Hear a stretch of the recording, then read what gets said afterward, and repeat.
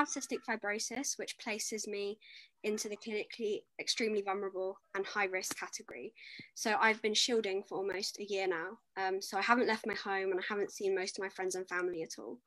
This has taken a massive toll on my physical and mental health because I've had to spend most of the pandemic managing my health from home because my cystic fibrosis ward turned into the COVID ward at my hospital. 3 weeks ago, I was lucky enough to have my first dose of the COVID vaccine, but it was bittersweet.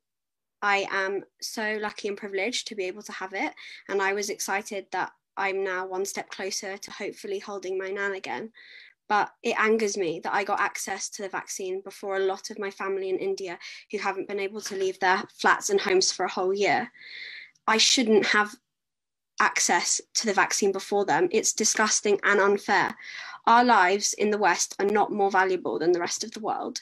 To be honest, I feel guilty that I got the vaccine before them. Everybody should be able to access a vaccine no matter where they live, and my life is not worth more than theirs. And it upsets me that they're left waiting for a first dose while I'm counting the weeks until I'll get my second. And now we've learned that some of the vaccines that India are making for poorer countries are being redirected to increase supplies in the West.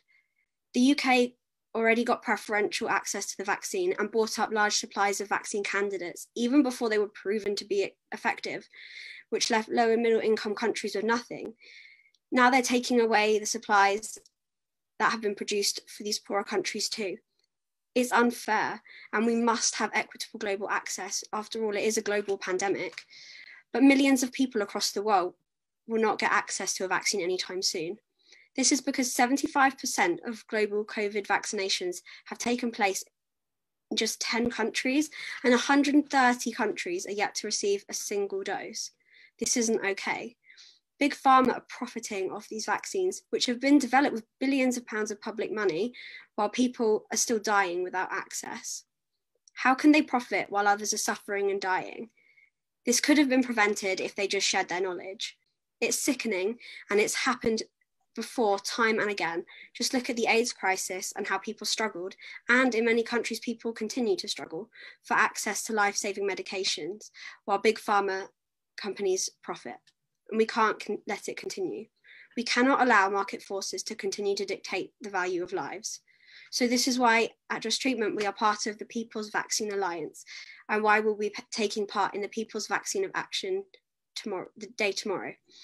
Without widespread global vaccination, further mutations and strains of COVID threaten to undermine the UK's response. None of us are safe until everybody is safe. So let's make sure Big Pharma hear our crucial message. Thank you for listening.